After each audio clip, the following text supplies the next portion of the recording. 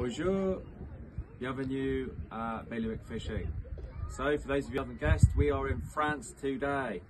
So just check out behind me, you'll see St. Malo, which is the main port of France. We're down here at DINARD beach. We're not going to be making a video, but it's just going to be a little short.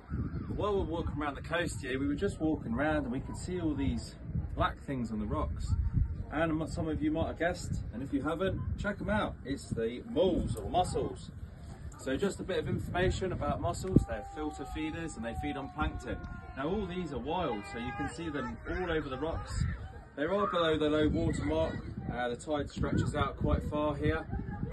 And also you'll see some white bits, which is some oysters.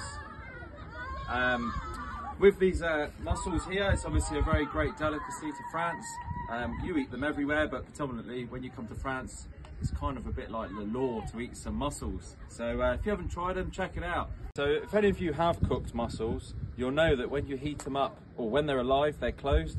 And when you heat them up, they actually open up. So I take it, what's happened to a lot of these is, you'll see here, for instance, some of these, now where have they gone? Some of these have opened like this because of the heat. And then what happens is probably find that the birds will come down and peck the meat out. See there's a living oyster. But yeah, there you go, there's an open one.